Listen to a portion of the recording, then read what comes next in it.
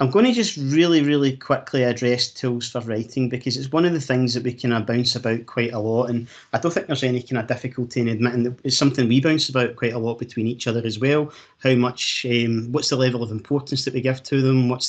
How much of an impact do they have on your assessment of a piece of writing, or all sorts of conversations around about it. But I think we kind of arrived at the following ideas round about tools for writing.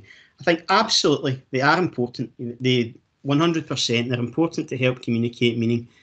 But I also think that we have to value and develop quality of ideas. They can't be the main consideration for assessment. There's got to be something other than that.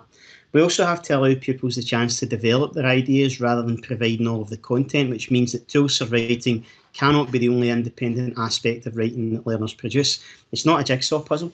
It's got, that they just kind of knit together and then we kind of assess what would be a kind of minor aspect of it. So it should also be about writing itself, should also be about that quality of ideas, that chance to exchange information, have dialogue with people, tap into resources that other kids have got, that the teachers got, and then bring them to your own work. And I think that, that is just as, if not more important than what we would offer in terms of tools for writing. I think that, a way to frame it is to consider that it's okay to be accurate enough.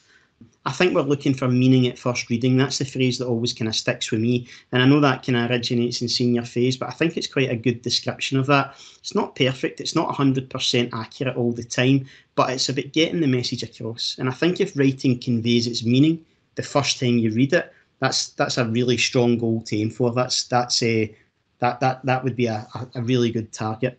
I think we like tools for writing. I think they're measurable.